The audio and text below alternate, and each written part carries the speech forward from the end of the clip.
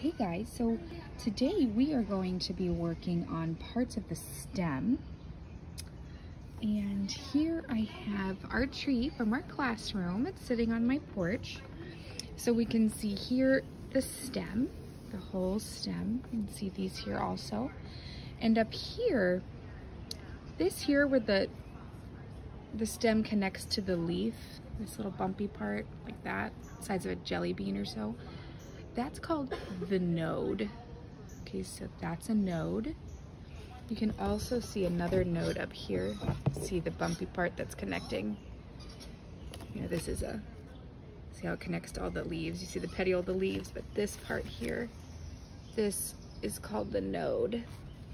Now the space between, sorry, let me, there, so the space here between the nodes, that's called an internode. This is a very small internode. So those are internodes. You can see the internodes a little bit better on this plant. So there's your node and there's the internode, the space between there. So when we look at this, the other part of a stem is called the axil. And the axil, these leaves are like, the axil is right here. It's the angle between the main part of the stem and the stem of that's connecting to the leaves. You can see it's making an acute angle. There's one here, like that. Let's go look at some more plants. I have more plants. So here's our rubber tree plant from our classroom. We can really see, so here is an internode, there's a node, okay, and then you can see, come on, you can see the axil right here. Okay, you can see the axil.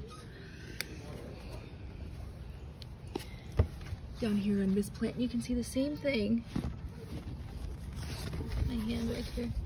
So, node, internode, axil. Okay, so those are the main parts of the stem. Now, what the stem does, you can see this one looks a little different, doesn't it? You can see the axil here, but this stem kind of comes up into the leaves like this. And what the stem does is it carries water from the roots up to the leaves, where the leaves make the food.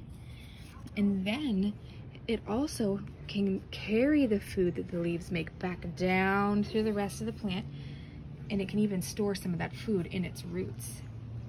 So the stem acts as a support, but it also acts as a little super highway to move water and food throughout the plant. So let's real quick just talk about the main types of stems. There's two main types. Okay, so when we look at my neighbor's hydrangea, we can see that this is wood. This is a woody stem, this hydrangea bush. Okay, so when we look at a tree, that's a woody stem. Okay, we can see some other woody stems here. These are woody stems. Then we have another stem called an herbaceous stem. And that's these ones when they're like green and fleshy.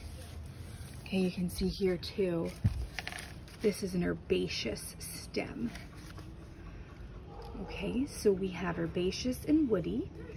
Then we have the parts of the stem. We have the nodes and internodes. Nodes and internodes. And the stem is a superhighway for food and water, but it also can offer a certain amount of support. So see how this rubber tree plant, we know the leaves make the food, so the stem is growing up tall so that the leaves we can grow more leaves and the leaves can get to the sun easier, just like when you look at the trees. You know, I can't go tackle one of those trees. I'm gonna get hurt. But it's giving a lot of good support to those trees so the leaves can grow higher and higher and get more sunlight and be able to make more food. Now, have you ever seen a tree kind of blowing in the wind and it like sways? Yeah, well, it's actually made to be able to sway, because if it wasn't able to sway and bend like that, it would probably break pretty easily in the wind, wouldn't it? So stems offer a really great support for the plant too, to be able to continue to grow and thrive. So see, my garden's getting bigger. There's the big giant hosta. It's probably about maybe 2/3 of the way there. It's gonna get even bigger than that. It's pretty insane. But yeah, all the classroom plants are here. Some of them are out here on my deck. You can see the ivy. There's the peace lily. See my azalea bush is really blooming, isn't that a beautiful color? Okay, well, what I did was I went ahead and did another nature walk, and I was able to find some different kinds of stems, which was pretty exciting. Just some special ones that are a little bit different. So let's go ahead and take a look at that. Okay, so when we look at these stems, you can see they're growing up this fence. What's cool about these guys, do you see these? They're clinging onto the fence. Okay, so these guys are clingers. See that? They climb all the way up the fence and they actually cling to it. Look at that. That is a vine that's been here for a while. I mean, look at the beautiful pattern. It's very cool. A lot of vines. So I wanted to take a video of these stems. They are really moving and grooving here. Look at these gorgeous flowers. Sorry, somebody's very sad in my neighborhood. All these beautiful purple flowers, but I mean, look at these stems. You have some that are woody stems, and the younger stuff is herbaceous stems. You see herbaceous, the green. And look, you can see some here. There's some twisting stems. Isn't that cool? And look how they've just grown all around the fence. Super cool. And this is a vine. Can you see it kind of twisting around there? I mean, look at these gorgeous flowers. They look like grapes, don't they? Bumblebees like them.